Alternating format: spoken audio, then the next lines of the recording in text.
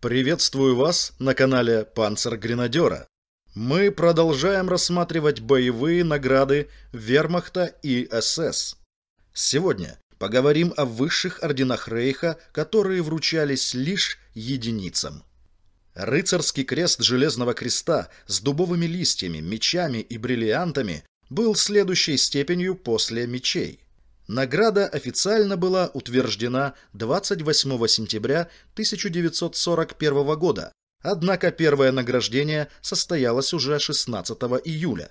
Первым получил бриллианты ас Люфтваффе Вернер Мёльдерс за 101 победу в воздухе. Знак состоял из тех же дубовых листьев и мечей, но изготавливался лучшими ювелирами из серебра 935-й пробы и украшался 45 или 50 бриллиантами общим весом 2,7 карата. Двух полностью одинаковых экземпляров не существовало, каждый был по-своему уникален.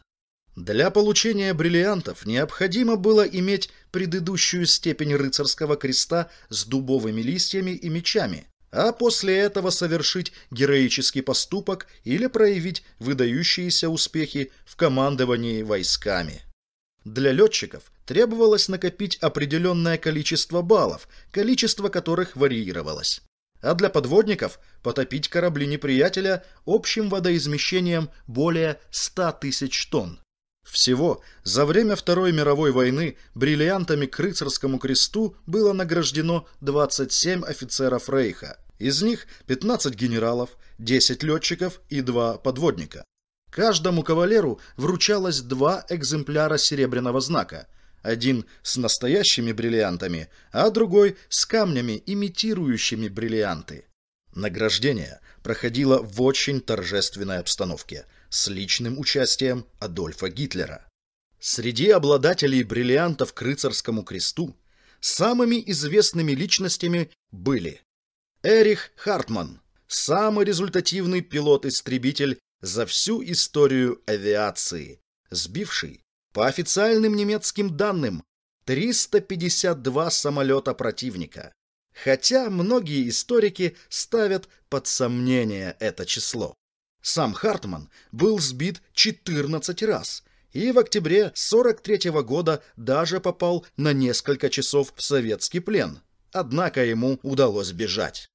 Ханс Йоахим Марсель, один из лучших асов Люфтваффе, одержавший 158 побед в воздухе, практически все над авиацией западных союзников в Северной Африке.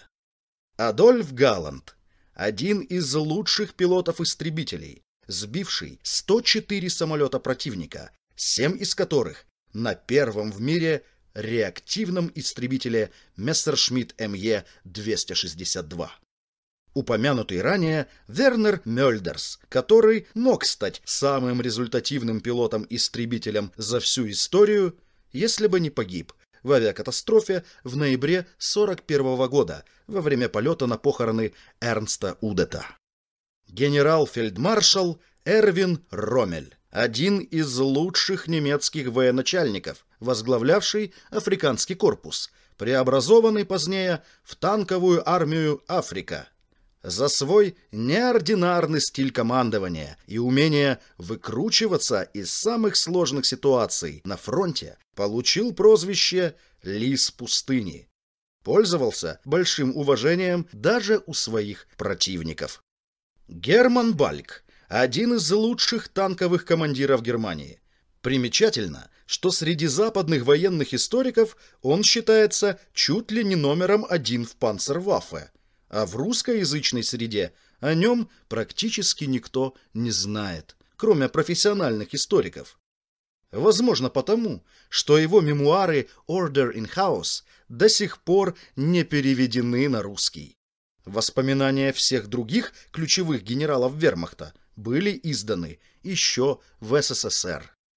Вальтер Модель – один из самых талантливых немецких фельдмаршалов, звездный час которого наступил зимой 1942 года во время обороны Ржевского выступа.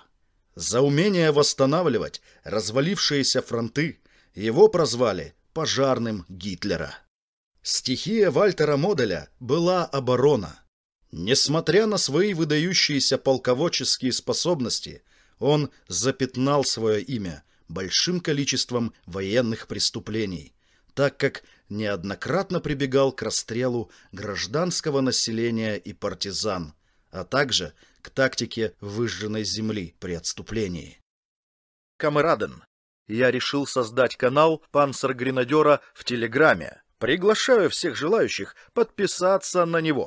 В Телеграме я публикую редкие раскрашенные фотографии с подписью, штатные структуры различных подразделений в наглядном виде, информационные посты про выдающихся военных личностей, красочные арты боевой техники и вооружения, рисунки униформы и снаряжения солдат различных родов войск, а также все видеоролики, которые выходят на Ютубе. Ссылку на телеграм-канал вы найдете в описании под видео и в закрепленном комментарии. Присоединяйтесь к сообществу самых активных зрителей проекта «Панцергренадер». Одним из обладателей бриллиантов к Рыцарскому Кресту был Альберт Кессельринг, главнокомандующий немецкими войсками Юго-Запада, в Италии и Средиземноморье. Единственный фельдмаршал, который получил это звание, перепрыгнув звание генерал-оберст за особо успешные действия во время французской кампании 1940 года.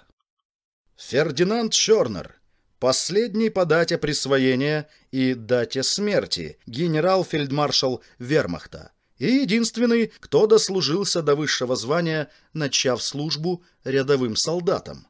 Пользовался особым доверием Гитлера, за что получал быстрое продвижение по карьерной лестнице и самые престижные награды. Фердинанд Шёрнер был одним из самых жестких и требовательных генералов, в результате чего запятнал свое имя расстрелами подчиненных солдат за трусость и нарушение воинской дисциплины, за что получил прозвище «Кровавый Фердинанд». Йозеф Зепп Дитрих. Один из 4 оберстгруппенфюреров СС, высших командиров СС. Старый боец, бывший личным водителем и телохранителем Гитлера. Однако в военном отношении любимчик фюрера был самым слабым и неграмотным командиром, который плохо ориентировался даже по карте. В общем, как боевой генерал, Зепп Дитрих был ни рыба, ни мясо. На самом деле, можно еще долго рассказывать о каждом кавалере Рыцарского Креста с дубовыми листьями, мечами и бриллиантами. Но видео у нас не о них, а о высших наградах Вермахта и СС. Кому интересно посмотреть о выдающихся генералах, рекомендую на моем канале ролик о противостоянии Гудериана и Манштейна. Ссылка будет вверху, в подсказке и в описании под видео. Высшая степень Рыцарского Креста была с золотыми дубовыми листьями, мечами и бриллиантами. Ее учредил Гитлер 29 декабря 1944 года и лично отметил, что награды могут быть удостоены только 12 наиболее отважных и результативных военнослужащих.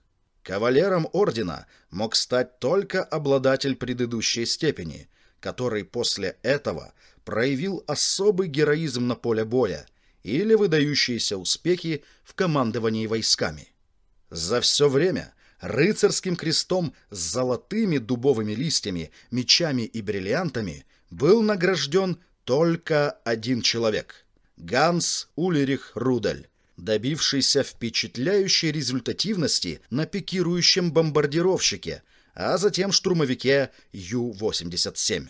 По официальным данным Люфтваффе, на его счету числилось 2530 боевых вылетов, 516 уничтоженных советских танков, около 800 автомашин, 150 артиллерийских орудий, 9 самолетов, 4 бронепоезда, 2 крейсера, эсминец и линкор «Марат». Результативность действительно впечатляет, но современные историки регулярно оспаривают эти числа. Стоит также добавить, что сам Рудель был сбит 32 раза, получил несколько тяжелых ранений и даже потерял правую ногу, которую оторвал зенитный снаряд. Невзирая на это, он продолжил летать и воевать до самой капитуляции Рейха. Несмотря на свой высокий статус, Рыцарский Крест с золотыми дубовыми листьями, мечами и бриллиантами все равно не был высшей наградой Третьего Рейха. Еще 1 сентября 1939 года Гитлером был возрожден прусский орден – Большой Крест Железного Креста, который предлагалось вручать не за личную храбрость на поле боя, а исключительно за принятие выдающихся стратегических решений, приведших к победе в войне. По форме орден не отличался от Рыцарского Креста, но был примерно в 2 раза больше и обрамлялся серебром. Носился на шее на широкой ленте стандартных цветов. Единственным кавалером Большого Креста Железного Креста во время Второй мировой войны стал главнокомандующий Люфтваффе Герман Геринг.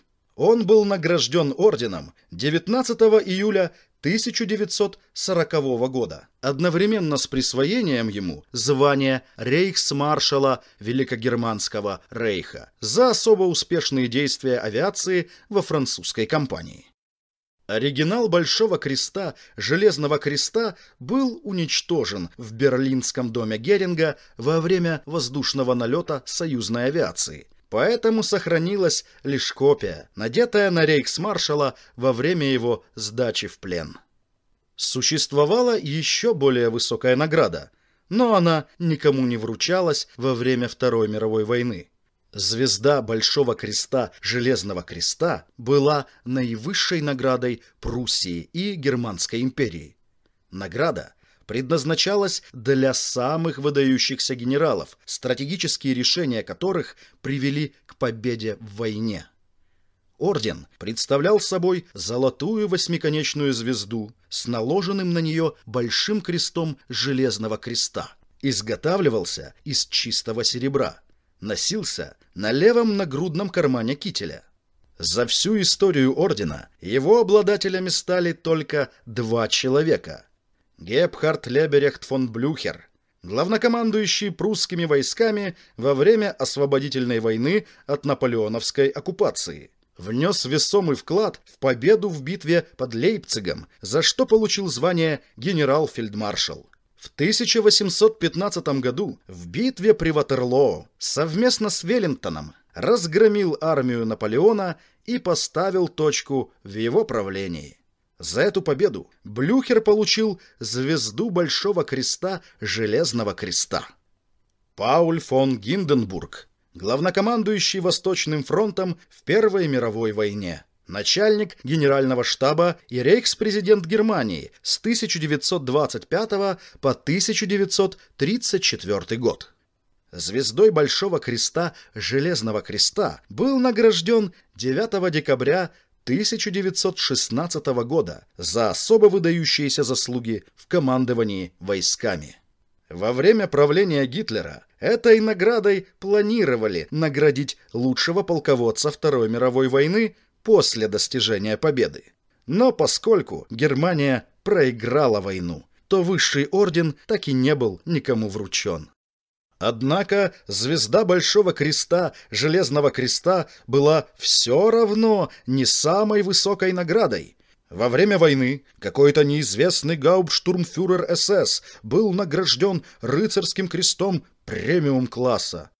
Ладно, это уже шутка, но фото действительно забавное. Напишите в комментариях, как, по-вашему, называется эта награда. Самые лучшие и оригинальные комментарии я покажу в следующем ролике, в новой рубрике «Слово подписчикам».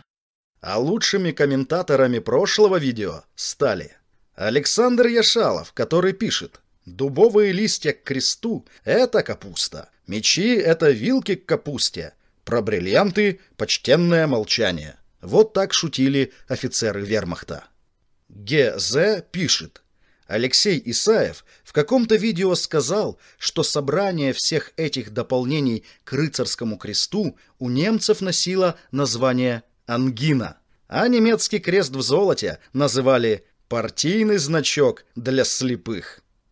Иван Мещерский пишет: «Медаль за зимнюю кампанию на Восточном фронте – шедевр медальерного искусства. Ни одной лишней детали, даже цвета ленты не абы как придуманы. Красный – кровь, пролитая в боях. Белый – снег России. Черный – траур попавшим в сражениях зимы 41-42.